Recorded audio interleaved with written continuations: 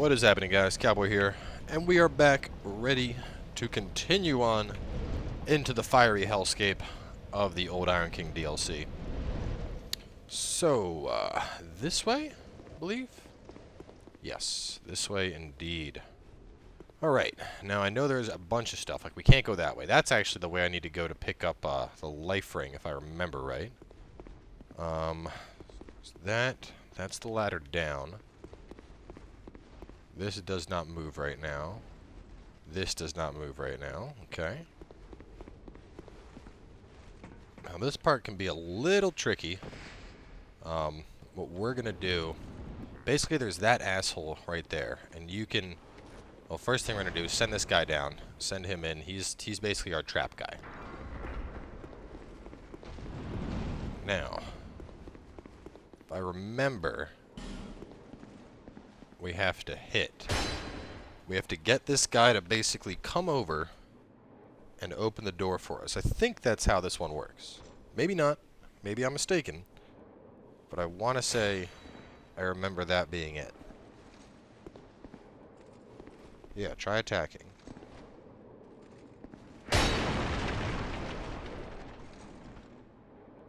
Come on, man.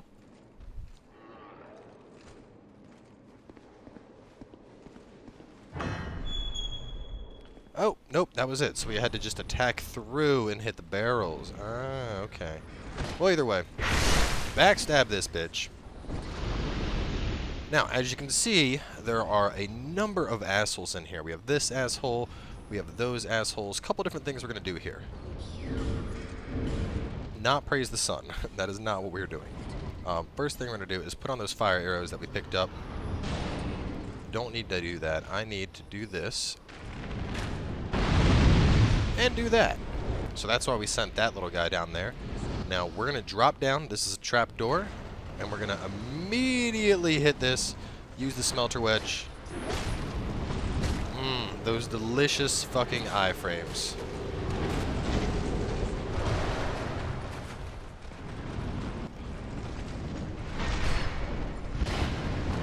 Alright. This is going exceedingly smooth. Now, you may have noticed a number of guys down there. They're usually not down there already. You usually have to kind of herd them in. If I remember correctly, I want to say they're usually in this room actually waiting. But basically, you know, just herd them on in. You know, just kind of how we did that one guy. You just push them a little bit, and they'll be like, ah, and they'll run. How we made that guy go down this trap. And they just killed themselves. That's great. That makes my life so much fucking easier. But that's why we, one, hit the smelter wedge, and then two, send those guys down because they make fantastic bombs. Now, for example, let's say you weren't as lucky as me and they obviously didn't kill themselves. Instead, you can always sit up here and effectively cheese your way to victory if you really wanted to. To do the trick, I usually group them up and then get just at the right angle, a little bit more, and you can usually fire straight on down and hit those guys. So thankfully they took out the biggest, baddest guy of the group. The rest of these guys are as simple as a quick backstab. Suppose I could parry them. No, I can't parry you. Can't parry a bow. But you're dead regardless. Probably didn't need a double sip, but whatever. Another Soul of Ndalia. Flame Quartz +3. And pull the switch.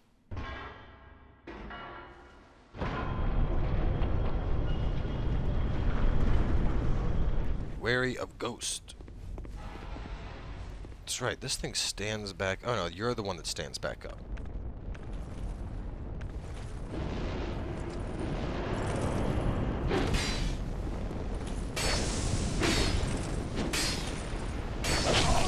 These guys have really weird swings. Like, for the most part, they just don't connect. Every now and then they do. I don't think that one gets back up. Maybe it does. Either way, grab the piles of loot.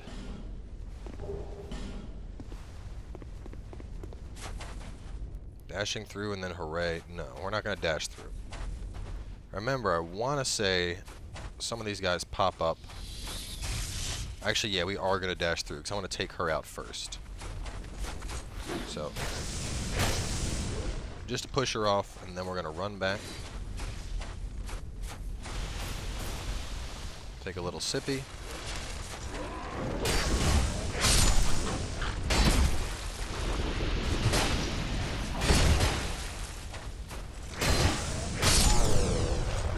See, the one axe guy is from behind us. He is a little bit delayed on that, so just be aware that there's one more coming. Took a bit longer than I thought he would have come, and damn, that Estus actually heals for a lot more than I thought it did. So we're gonna kill her real fast, and you gotta be careful around these chicks because they do that. They do this teleport behind you and then backstab you thing, as well as that crazy lightning AoE spell. They can be quite punishing if you're not careful. Fortunately, you can also backstab them.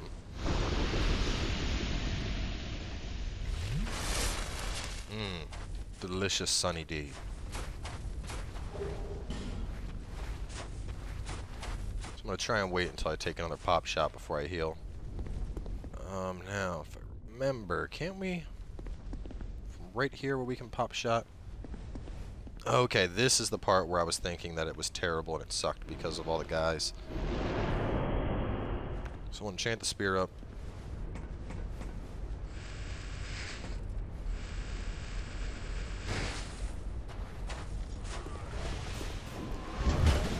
Kill this one first.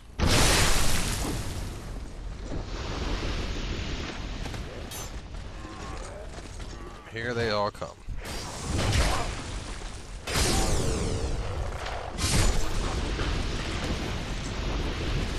So you just use this pillar to stop the archer guy from getting a clean shot on us. Now a couple guys will pop out of this area, specifically as you get close to the wall. So just keep that in mind. I don't know why she's derping out so hard.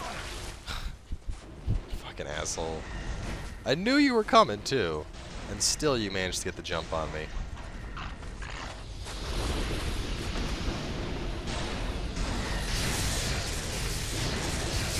Man, I forgot how much you can actually hurt with spells. Back up. We're going to actually run in and get a stab upon her. There we go. So, easiest way is to probably just roll straight through. Like that. To basically roll to bait those guys out. I believe there's one more. Maybe. Maybe not. Now, some of these drop items, I don't remember exactly which ones, but I just try and run through all of them just to be safe.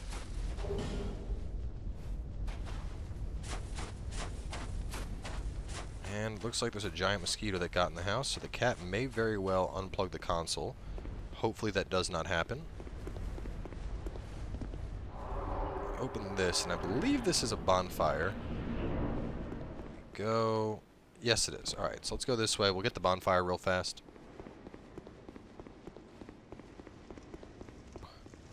Perhaps the most annoying area of this DLC.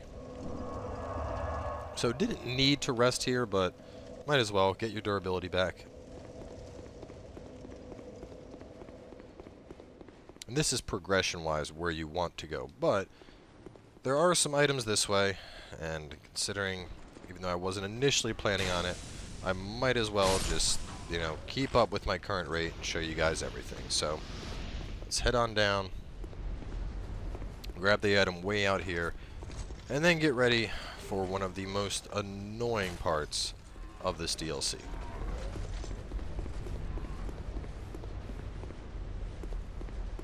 Because cue Maldrin, the legendary dickhead, in just a second here.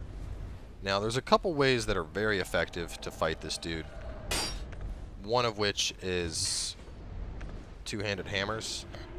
You can basically pancake attack him over and over again, and that's probably the most effective method. He's exceedingly annoying. He runs around.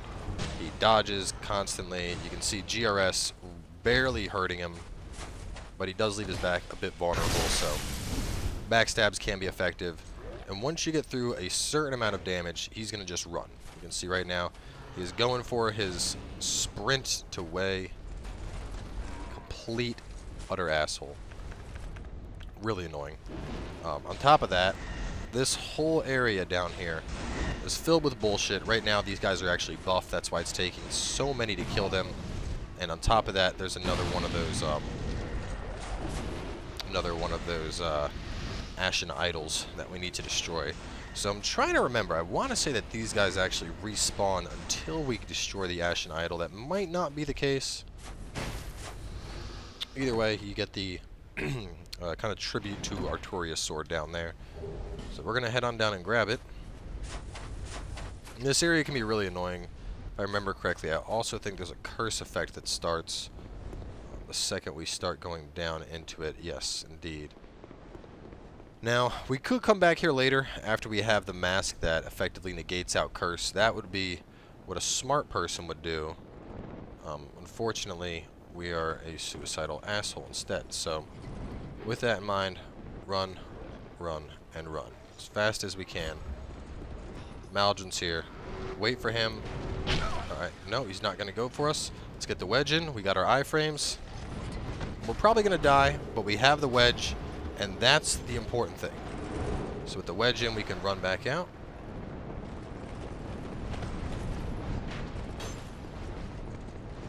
And the main reason we're running back out is, 1, to heal up, and 2, to basically snipe our way through some of this content.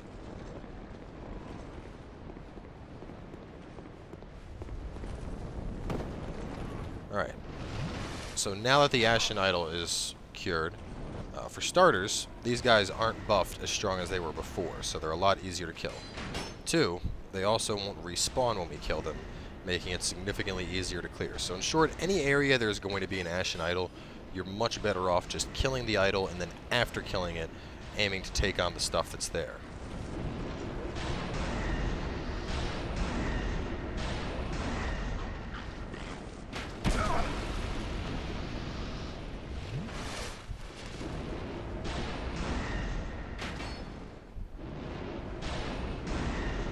See, we're just doing a little bit of terrain abuse. And obviously this is a tactic that's extremely oriented towards casters. If you're melee, you can just as easily do this with a bow. If you want to run up on them, just, run up on them. It's definitely not going to be a walk in the park, but it is a valid strategy. Now, Maldron, where did you go?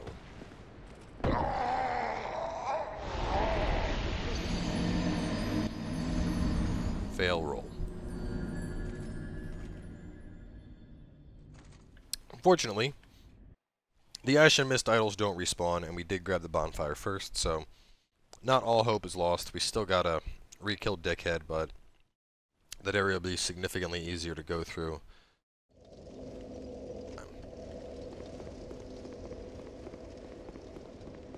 There's actually a really cool item you can pick up. There's 2 really cool items here. One of them giving you very, very significant fire resist, which we'll get to that a little bit later. And the other giving you basically perma curse resist. When you have it on, it puts your curse resist to like 999. So it makes Nishandra a joke, it makes going back and doing this area a joke, but you hit this area right now and we're here right now, so we're going to do it right now.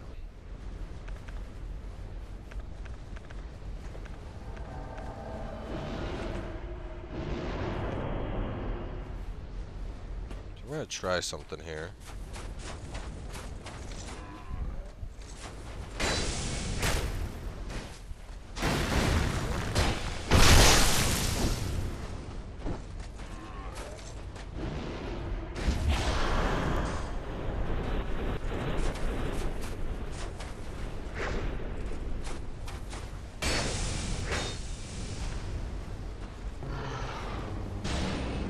Nope, and he is still too quick. Little bastard. Whatever, we'll take them out. That was funny.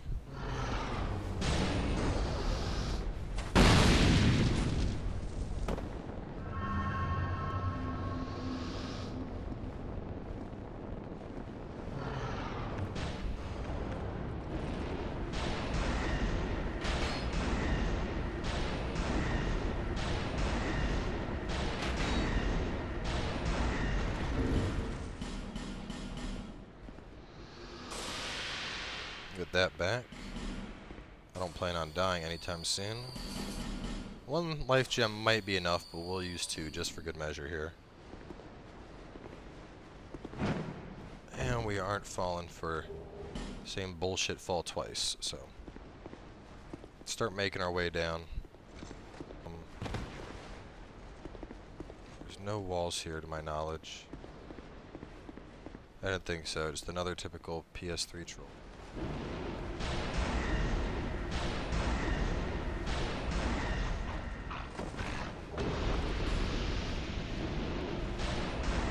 +5 great bow if you don't already have one. It'll make life really easy for those doing strength builds. And honestly, the second time going through this, because we've already disabled, it's a lot easier. You know, these guys, for example, they're down in their initial positions, so we don't even have to worry about them really counter-firing at us. We can just kind of just sit here and cheese them to death. And there's Maldron as well. We might be able to cheese him entirely from here, I'm not sure. I mean, this is my first time dealing with him as a pure caster like this, but this seems to be working pretty effectively. It looks like he's not running to get his chug on, so maybe, just maybe, we have out-cheesed the dickhead himself.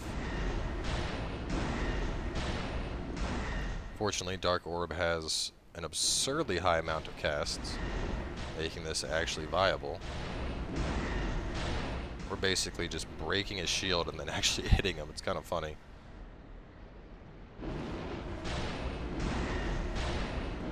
No, Maldron. Sorry. Oh, down you go. Ooh, man. For a second there, I was a little worried that that fall wasn't going to work out for us. So, effigy from him. Another soul of Nadalia. Now, 2 more guys should pop out when we get down here. Run in a quick circle. Really? Where are you guys at?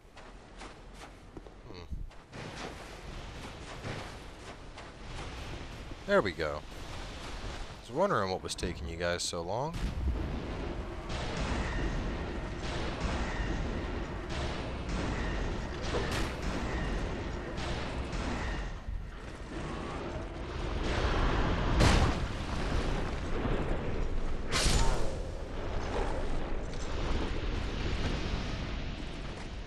Might as well heal up.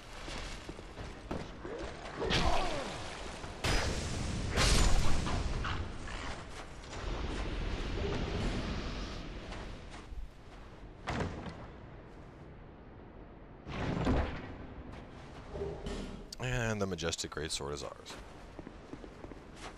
So for those that have never seen it before, you typically use it in the left hand. An ancient greatsword of unknown origin, the sword is passed down through the generations until it reached Gordon, wandering knight of Ferosa, and was lost upon his death.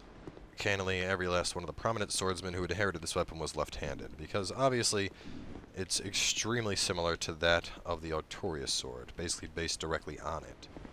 Additionally, the left-handed moveset is different from the right-handed moveset, so has a spin and in addition has a flip maneuver.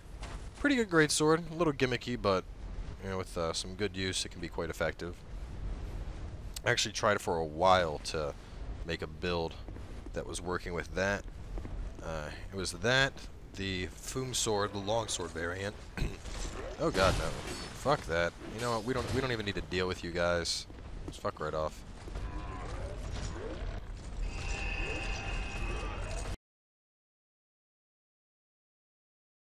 Man, we're at 19 minutes already? Son of a bitch.